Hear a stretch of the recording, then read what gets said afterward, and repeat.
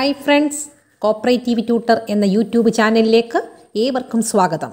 നിങ്ങൾ ആദ്യമായിട്ടാണ് ഈ ചാനൽ കാണുന്നതെങ്കിൽ പ്ലീസ് സബ്സ്ക്രൈബ് മൈ ചാനൽ. അതോടൊപ്പമുള്ള കുഞ്ഞു ബെല്ലൈക്കൺ കൂടി ഒന്ന് പ്രസ് ചെയ്തേക്കണേ. എങ്കിൽ മാത്രമേ ഞാനിടുന്ന ക്ലാസ്സിൻ്റെ നോട്ടിഫിക്കേഷൻ നിങ്ങൾക്ക് ഉടനെ തന്നെ ലഭിക്കുകയുള്ളൂ.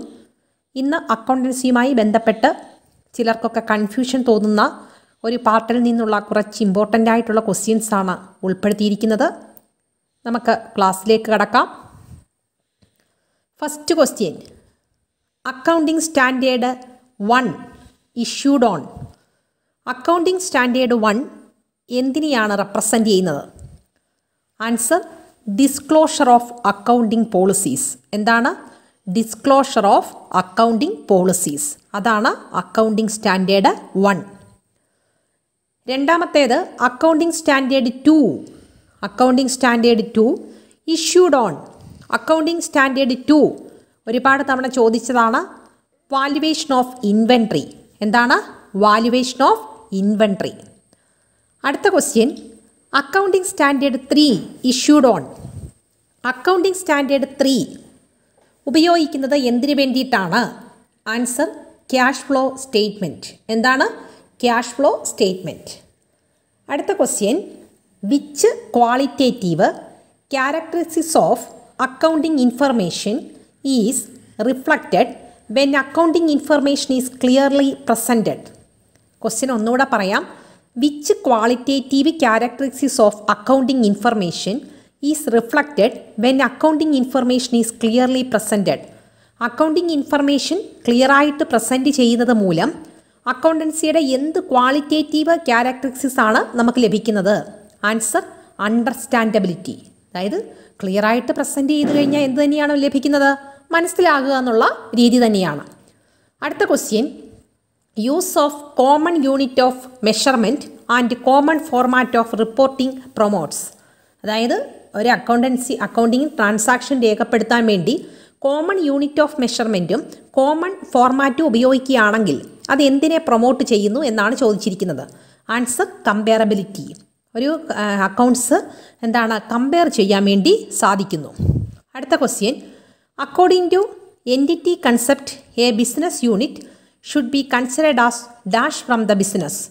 എൻറ്റിറ്റി കൺസെപ്റ്റ് അനുസരിച്ച് ബിസിനസ് എന്ന് പറയുന്നത് ബിസിനസ് യൂണിറ്റ് ബിസിനസ്സിൽ നിന്നും എന്താണെന്നാണ് ചോദിച്ചിരിക്കുന്നത്. Answer, separate from the business.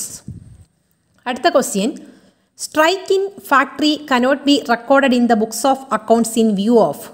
ഫാക്ടറിയിൽ ഒരു സ്ട്രൈക്ക് ഉണ്ടായിക്കഴിഞ്ഞാൽ അതൊരിക്കലും ബുക്സ് ഓഫ് അക്കൗണ്ടിൽ രേഖപ്പെടുത്തത്തില്ല. അത് എന്തുകൊണ്ടാണെന്ന് ചോദിച്ചു കഴിഞ്ഞാൽ ഫാക്ടറിയിൽ ഉണ്ടായിരിക്കുന്ന സ്ട്രൈക്ക് മണി മെഷർമെൻറ്റിൻ്റെ ബേസിൽ വാല്യൂ ചെയ്യാൻ പറ്റുകയില്ല. അതുകൊണ്ടാണ്. അപ്പോൾ strike in factory cannot be recorded in the books of accounts in view of. Answer ഏതാണ്? മണി മെഷർമെൻറ്റ് കൺസെപ്റ്റ്. അടുത്ത question, owner of the business should be considered as A creditor on the basis of. ഒരു business സ്ഥാപനത്തിൻ്റെ ഓണറിനെ അതിൻ്റെ ക്രെഡിറ്ററായിട്ട് കണക്കാക്കുന്നത് ഏത് ബേസിലാണ്? Answer, entity concept. ഏതാണ്? Entity concept.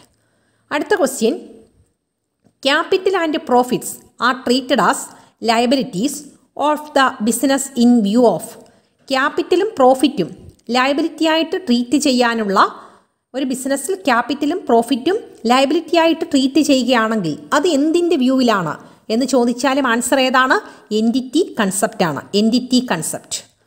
അടുത്ത question, in A business capital and drawings accounts R opened in the name of the proprietor on the basis of. ഒരു business സ്ഥാപനത്തിൽ ക്യാപിറ്റൽ അക്കൗണ്ടും ഡ്രോയിങ്സ് അക്കൗണ്ടും പ്രൊപ്പറൈറ്ററിൻ്റെ പേര് വെച്ച് ഓപ്പൺ ചെയ്യുന്നത് എന്തിൻ്റെ ബേസിലാണ്? ആൻസർ, എൻറ്റിറ്റി കൺസെപ്റ്റ് അനുസരിച്ചാണ്. Business entity concept. അടുത്ത question, financial accounting fails to reveal the impact of non monitoring fact because of. Financial അക്കൗണ്ടിങ്ങിൻ്റെ ഏറ്റവും വലിയൊരു പോരായ്മയായിട്ട് പറയുന്നതാണ് നോൺ മോണിറ്ററിംഗ് ആയിട്ടുള്ള ഒരു ട്രാൻസാക്ഷനും അവിടെ റെക്കോർഡ് ചെയ്യുകയില്ല എന്നത്. അപ്പോൾ ഈ നോൺ മോണിറ്ററിംഗ് ആയിട്ടുള്ള ഫാക്റ്റ് റെപ്രസെൻറ്റ് ചെയ്യാത്തത് എന്തിൻ്റെ ബേസിലാണ് എന്ന് ചോദിച്ചാൽ എല്ലാവർക്കും ആൻസർ അറിയാം. മണി മെഷർമെൻറ്റ് കൺസെപ്റ്റ്. അടുത്ത question, accounting standard 14. Accounting standard 14 is issued on. Accounting standard 14 എന്തിനെ റെപ്രസെൻറ്റ് ചെയ്യുന്നതാണ്? Answer, amalgamation. എന്താണ്? അമാൽഗമേഷൻ. അടുത്ത question, dash is issued on contingent asset, contingent liability and provision. Contingent അസറ്റിനും contingent ലയബിലിറ്റിയെയും അതിൻ്റെ പ്രൊവിഷനെയും റെപ്രസെൻറ്റ് ചെയ്യുന്ന accounting standard എത്രയാണ്? Accounting standard 29. അടുത്ത question, fixed asset R delt വിത്ത്. Fixed അസറ്റുമായിട്ട് ബന്ധപ്പെട്ട accounting standard എത്രയാണ്? Accounting standard 10. അടുത്തത്, dash issued on depreciation accounting. ഒരുപാട് തവണ ചോദിച്ചതാണ്.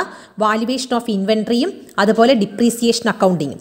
Dash issued on depreciation accounting. Depreciation അക്കൗണ്ടിങ്ങുമായിട്ട് ബന്ധപ്പെട്ട അക്കൗണ്ടിംഗ് സ്റ്റാൻഡേർഡ് എത്രയാണ്? Accounting standard 6. എത്രയാണ്? 6. അടുത്ത ക്വസ്റ്റ്യൻ, അത് നമുക്ക് ഓർത്തിരിക്കാൻ വേണ്ടിയിട്ടൊരു എളുപ്പമാർഗമുണ്ട്. ഡിപ്രീസിയേഷൻ. ഡിപ്രീസിയേഷനകത്ത് ഏറ്റവും ഇമ്പോർട്ടൻ്റ് ആയിട്ടുള്ള ഒരു ലെറ്റർ എന്ന് പറയുന്നത് 6 ആണ്. 6 ഇല്ലെന്നുണ്ടെങ്കിൽ അതിന് ഡിപ്രീസിയേഷനെ നമ്മൾ പറയത്തുള്ളൂ. അപ്പോൾ ഡിപ്രീസിയേഷൻ അതിനകത്ത് റെപ്രസെൻ്റ് ചെയ്യുന്നത് 6 ആണ്. അപ്പോൾ അതുകൊണ്ട് നമുക്ക് അക്കൗണ്ടിംഗ് സ്റ്റാൻഡേർഡ് 6 എന്ന് ഓർത്തിരുന്നാൽ മതി. അടുത്ത question, revenue is generally recognised as being earned at the point of time when. ഒരു ബിസിനസ് സ്ഥാപനത്തിൽ റവന്യൂ നമ്മൾ ഏൺ ചെയ്തു എന്ന് പറയുന്നത് എപ്പോഴാണ്? Answer, sale is affected. Sale നടന്നു കഴിഞ്ഞിട്ടാണ് റവന്യൂ ഏൺ ചെയ്തു എന്ന് പറയുന്നത്. അടുത്ത question, prepaid expenses is treated as an asset as per. Prepaid എക്സ്പെൻസിനെ അസറ്റായിട്ട് treat ചെയ്യുന്നത് ഏത് കൺസെപ്റ്റ് അനുസരിച്ചാണ്? Answer, going concern concept. ഏതാണ്? Going concern concept. അടുത്ത question, claim of any person against the asset of the firm. Claim of any person against the asset of A firm. ഒരു business സ്ഥാപനത്തിൻ്റെ claim of any person against the asset of the firm. ഒരു business സ്ഥാപനത്തിൽ claim ഉണ്ടെങ്കിൽ അത് അസറ്റിന്മേൽ charge ചെയ്യുകയാണെങ്കിൽ അതിന് പറയുന്ന പേരെന്താണ്? Answer, equity. എന്താണ്? ഇക്വിറ്റി. അടുത്ത question, the persons and other entities who awe something of value to us. ഒരു പേഴ്സണോ അല്ലെങ്കിൽ അതർ എൻറ്റിറ്റീസോ ബിസിനസ് സ്ഥാപനത്തിന് എന്തെങ്കിലും കടപ്പെട്ടിരിക്കുന്നുവെങ്കിൽ അവരെ വിളിക്കേണ്ട പേരാണ് ഡെറ്റേഴ്സ് എന്ന് വിളിക്കും. അടുത്ത question, persons and other entities to hmm something of value is odd. അതായത് ബിസിനസ് സ്ഥാപനം അങ്ങോട്ട് വല്ലതും കൊടുക്കാനുള്ള ആൾക്കാരാണെങ്കിൽ അവരെ വിളിക്കുന്ന പേരാണ് ക്രെഡിറ്റേഴ്സ്. അടുത്ത question, asset of the firm will be equal to capital if there are no. അതായത് ഒരു ബിസിനസ് സ്ഥാപനത്തിൻ്റെ അസറ്റും ക്യാപിറ്റലും ഈക്വലായിട്ട് വന്നു കഴിഞ്ഞാൽ അവിടെ എന്തില്ല എന്നാണ് അർത്ഥമാക്കുന്നത്? ലയബിലിറ്റി ഇല്ല.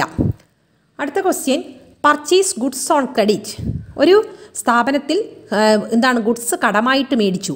അപ്പോൾ അവിടെ അസറ്റിലുണ്ടാകുന്ന എഫക്റ്റ് എന്താണ്? ലയബിലിറ്റിയിലുണ്ടാകുന്ന എഫക്റ്റ് എന്താണെന്നാണ് ക്വസ്റ്റ്യൻ ചോദിച്ചിരിക്കുന്നത്. Purchase goods on credit. Answer, will increase the total asset. Total asset കൂടുകയും ചെയ്യും. അതുപോലെ തന്നെ എന്തും കൂടും? ലയബിലിറ്റീസും കൂടും. അടുത്ത question, sold goods for cash. ഒരു സാധനം വിറ്റത് ക്യാഷിനാണെങ്കിൽ അവിടെ എന്താണ് എഫക്റ്റ് ഉണ്ടാകുന്നതെന്നാണ് ചോദിച്ചിരിക്കുന്നത്. Keep the total asset and liabilities unchanged. Total asset അതുപോലെ തന്നെ മെയിൻറ്റെയിൻ ചെയ്യും. അതുപോലെ ലയബിലിറ്റീസിനകത്ത് യാതൊരു വിധത്തിലുള്ള വ്യത്യാസവും വരത്തില്ല. അടുത്ത question, real accounts R showing only. Real അക്കൗണ്ട്സിന് എന്ത് തരത്തിലുള്ള ബാലൻസ് ആണ് എപ്പോഴും കാണിക്കുന്നത്? Answer, debit balance. അടുത്തത്, personal accounts R showing dash or dash balance. Personal അക്കൗണ്ട്സിനകത്ത് കാണിക്കുന്ന ബാലൻസ് ഏതൊക്കെയാണ്? Answer, debit or credit balance. ഒന്നുകിൽ ഡെബിറ്റ് ബാലൻസ് കാണിക്കാം അല്ലെങ്കിൽ ക്രെഡിറ്റ് ബാലൻസ് കാണിക്കാം. ഇത്രയും ഇമ്പോർട്ടൻ്റ് ആയിട്ടുള്ള ക്വസ്റ്റ്യൻസ് ആണ് അക്കൗണ്ടൻസിയുടെ ഭാഗത്തുനിന്ന് ഉൾപ്പെടുത്തിയിരിക്കുന്നത്. എക്സാമിന് മുൻപായിട്ട് പരീക്ഷാ ഹാളിൽ കയറുന്നതിന് മുൻപ് ഈ ക്വസ്റ്റ്യൻസ് നിർബന്ധമായിട്ടും പഠിച്ചിരിക്കുക. നിങ്ങളെ ഇത് മാർക്ക് നേടിത്തരാൻ വേണ്ടി സഹായിക്കുന്ന ഒരു അക്കൗണ്ടൻസിയുടെ ക്ലാസ്സാണ്. ഉറപ്പായിട്ടും എല്ലാവർക്കും ഈ ക്ലാസ് ഇഷ്ടമായി എന്ന് വിചാരിക്കുന്നു. ഇഷ്ടമായി എങ്കിൽ നിങ്ങൾ ലൈക്ക് ചെയ്യാനും നിങ്ങളുടെ വിലയേറിയ അഭിപ്രായങ്ങൾ കമൻറ്റ് ബോക്സിൽ രേഖപ്പെടുത്താനും മറക്കരുത്. നിങ്ങളുടെ ആ കമൻറ്റ് ബോക്സിലെ അഭിപ്രായങ്ങളാണ് എന്നെ ഓരോ വിധത്തിലുള്ള ക്ലാസ്സുകൾ എടുക്കാൻ പ്രേരിപ്പിക്കുന്നത്. അപ്പോൾ നിങ്ങൾക്ക് ഈ ക്ലാസ് ഇഷ്ടമായി എന്ന് വിചാരിച്ചുകൊണ്ട് നിർത്തുന്നു. Thanks for watching.